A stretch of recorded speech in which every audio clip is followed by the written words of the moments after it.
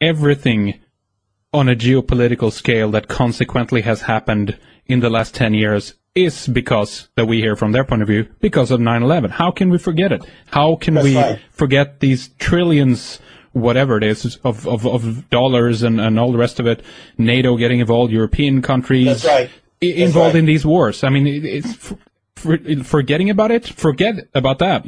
No way. Forget about that, and we may as well give up and say we have no control and we have no responsibility for correcting what has gone wrong in human society. And I'm saying no way. It's not going to go away in September 2011, which is a new 9/11. Yeah. I see the possibility and the opportunity for the breakthrough that 9/11 really presents. And that is where we come around to the solution. First of all, I urge everyone to read Not in His Image and to read the story in the first 6 chapters about the rise of the Zadokim sect of the ancient Hebrews. The Zadokim sect was the religious fanatics of the Dead Sea, and they carried the archonic virus that is now mutated into a global pathology. None of the secrecy and manipulation and deception that we see in a mass scale on this planet could happen if that infection had not taken place. And that infection has to be lanced like an abscess. And it may not be a pretty thing to do, but when that infection is lanced and when the source of that infection is identified, then the great healing of humanity can occur. And that is now. That is right now. That's not in the future. And the Gnostics pointed out, if you want to know who has those devices, okay? You and I are having this conversation. People are listening to this, and as they listen to it, whether this week, next week, or next month, at the very moment you're listening to this, somebody has those devices. Who are they? Yeah. The Gnostics gave us an idea of who they are. Do you realize that? Can I just ask you quick, John, do you think that the 9/11 event was orchestrated from an archontic consciousness, if you will, that the plan, because you can analyze it from different points of view, and in some regards it seems to be a very shoddy, very poorly executed event.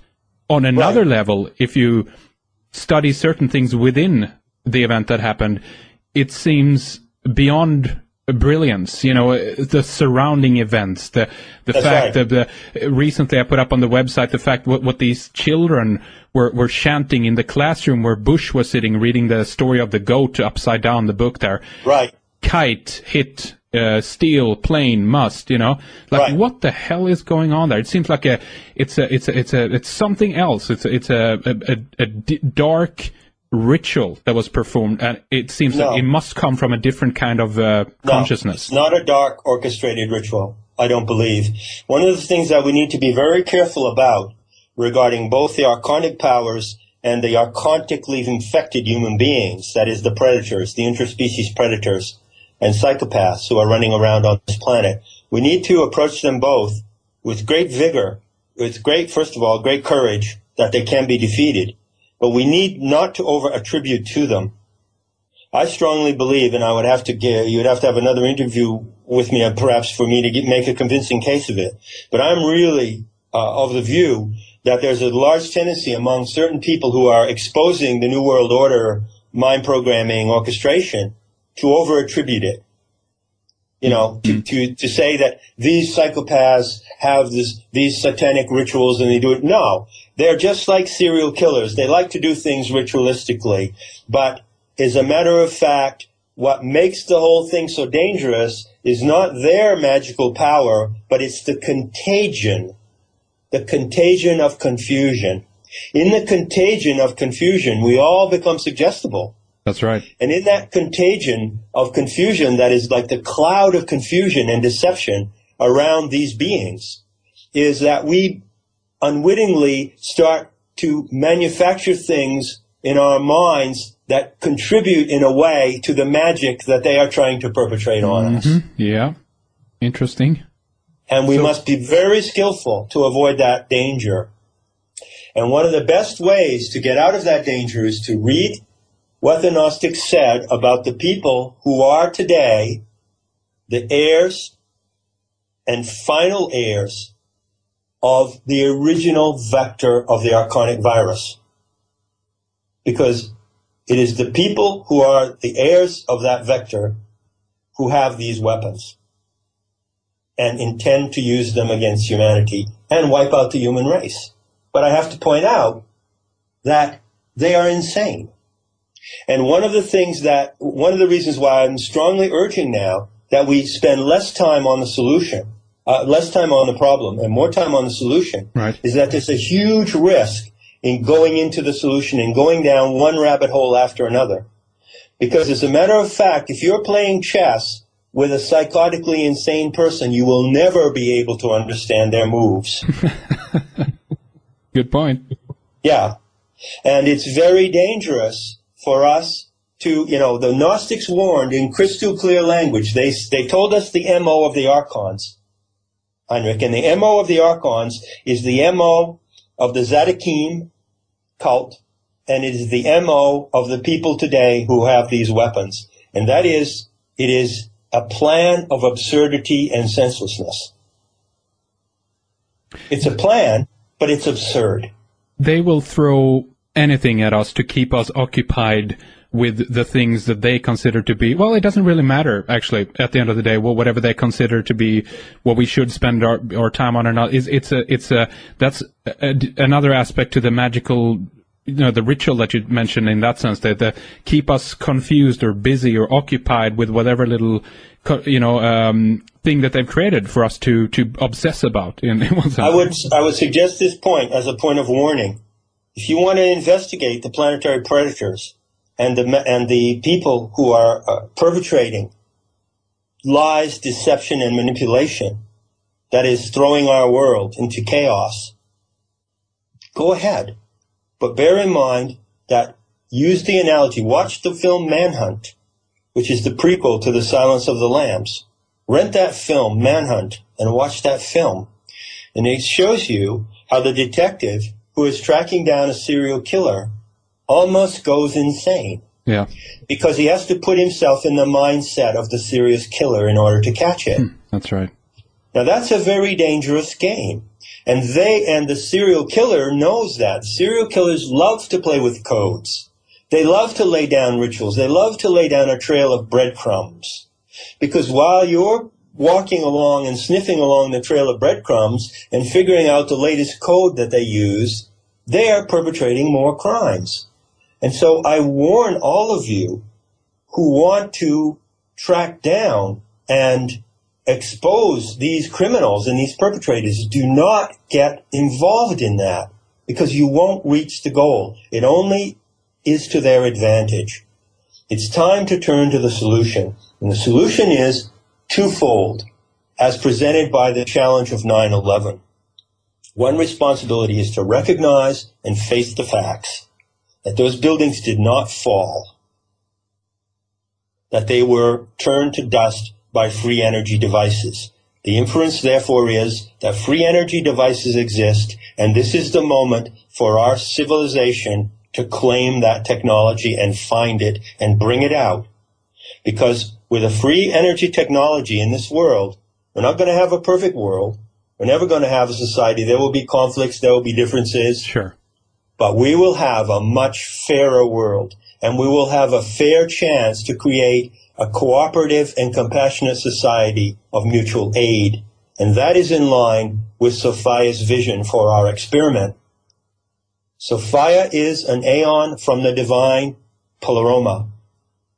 And I can tell you that when we come to understand the physics of the galaxy we're in, the relation of the core of the Pleroma to the galactic arms, in that understanding is the recognition that the Pleroma and the galaxy we're in is a free energy system. We live in a free energy system. True physics is a free energy system. And those parts of the physical world that don't appear to be are just exceptions to the general rule. So, the beauty of the universe is that it is by and large founded on a free energy physics. And Sophia, being a divine being, being an instrument herself of divine intelligence, wants her pet species to discover that magic, that it is withheld from us, and that it is used by a tiny fragment of genocidal maniacs is the great crime that we must face. And that is why 9/11 is the turning point and cannot be forgotten.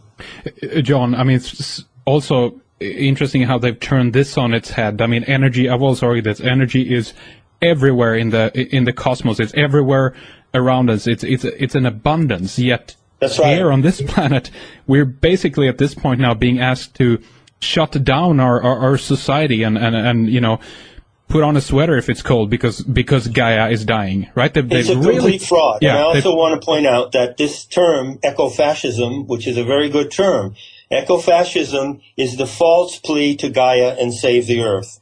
Yeah. What's his name? Al Gore, Maurice Strong, all those people are accessory to this madness in their own way. And they are promoting a complete hoax. It's a complete hoax. And it's only a pretext. They don't care about the earth. They don't know Gaia. They don't love the earth. And it's just a hoax for stealing and controlling the resources of the world. That's right. And it is time to face this frontally. And with the evidence that Judy Wood presents, I think that there is a fantastic opportunity to find the real truth of the 9/11 truth movement. Let the controlled opposition fall away. And let the real truth emerge. And let people ask themselves and each other and ask their governments, you know, well, if our scientists are so brilliant and our engineers are so wonderful, then how come they're not presenting our society with free energy systems, since we know they exist because they were used to not bring down, see, there I go. Yeah. They were used to destroy those towers. That's right. This is where we go. So it's a great breakthrough. So the breakthrough comes from us, but the breakthrough is also coming from Gaia Sophia. And I'd like to wind up our talk on a more positive note by telling about how that's coming about, if I may. Yeah, absolutely. Go ahead. Well, you know, as I said, Heinrich, I restored the Gnostic myth, the Gaia mythos, if you will, and I called it the scenario of the fallen goddess scenario, because that's what it was typically called.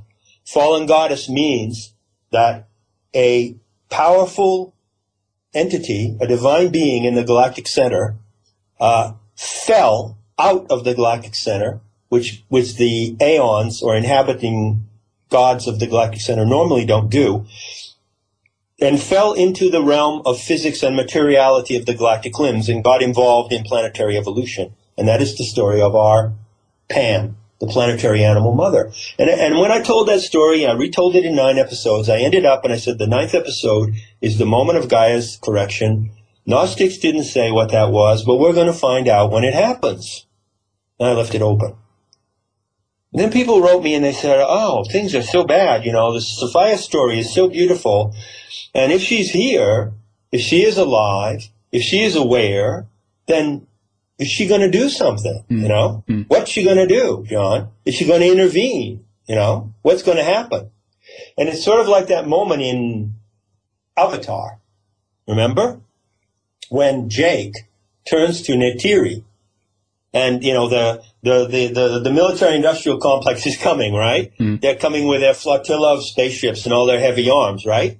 And they're going to destroy the natural habitat of the Pandorans, right? Right. And Jake says, you know, oh, my God, Neytiri, what are we going to do? Let's go to Awa, who is the Avatar equivalent of Gaia, okay, the mother goddess. Let's go to Awa and ask her to help.